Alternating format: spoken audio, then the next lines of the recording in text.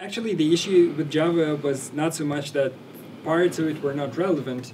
Problem is, parts, like old parts of the language, are stuck forever. You don't remove them because there is code that relies on them. And this is something that's completely relevant to Kotlin.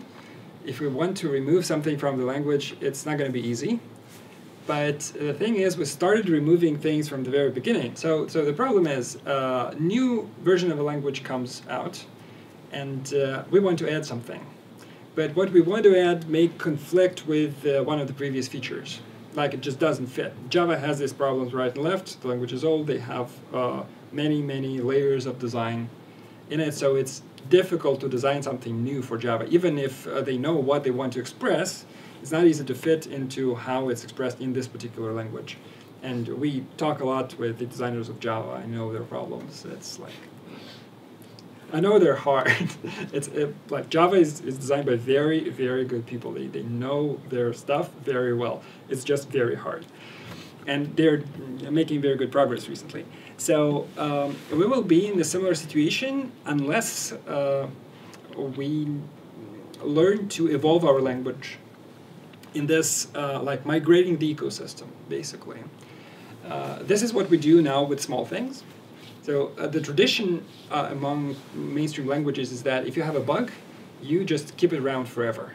I mean, some bugs you fix. If you have a bug that makes something never work, then it's fine. Like, no users rely on this bug, that's okay.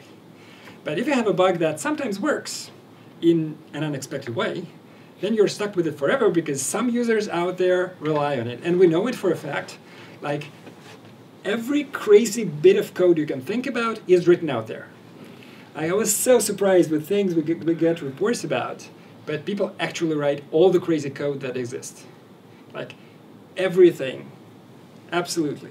So, yes, if we have a bug like this, the code is out there, and technically speaking, will break the experience of some user if we just fix the bug.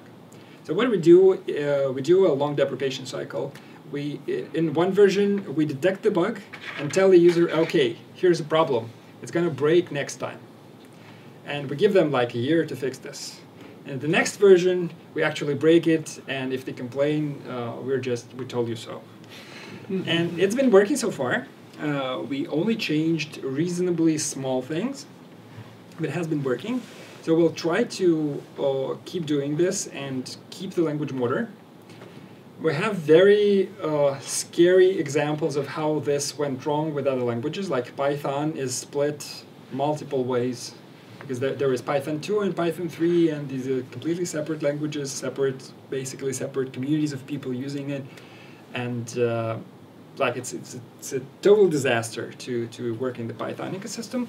So we're trying not to end up there, and hopefully if we enter this state, we'll know early and we'll back off.